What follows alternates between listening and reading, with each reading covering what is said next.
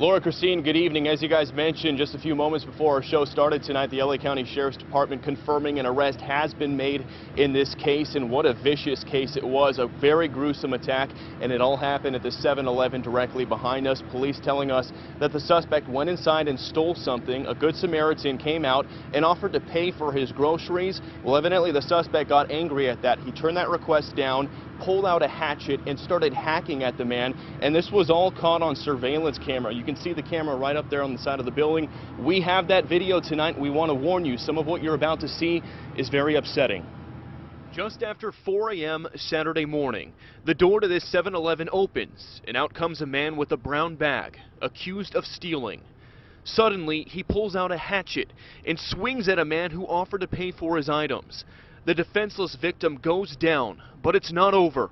The suspect hacks at his head over and over before he leaves him for dead, his blood all over the ground. It's very shocking. It was shocking to everybody here at our station when we did receive the video. Sergeant Jeff Bishop with the LA County Sheriff's Department tells me this kind of attack is extremely disturbing. What makes this very unique is we have a citizen trying to help a transient or a homeless person, help another fellow citizen out, and to be assaulted like this, it could be anybody's family member. He says the man with the hatchet is a well-known transient in West Hollywood, and they've released photos of him to the public. His name's Kaisu Brown.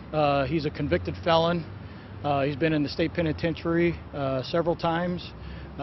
He's considered armed and dangerous. Jake Lee has been the head of the neighborhood watch in this area for the past 10 years. He tells me he had an encounter with Kaisu Brown 2 months ago while out on a jog.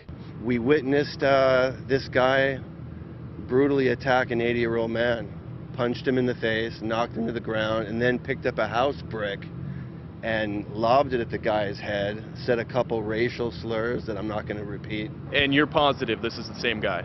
I'm 110% positive. Locals say there is a major homeless problem in West Hollywood, and they don't feel safe coming here after the axe attack. I'm in shock, and I can't believe it. I have firearms, and I'm afraid that if the next time I come here, I'm going to have to keep one. Yeah, that's shocking, but I work in this area and I walk by this 7-Eleven all the time, and yeah, it's scary. There's a lot of transients hanging out.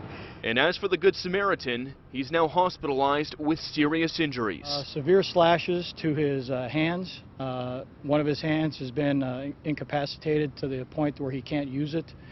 He's got multiple hatchet marks in his skull, but fortunately he's going to survive.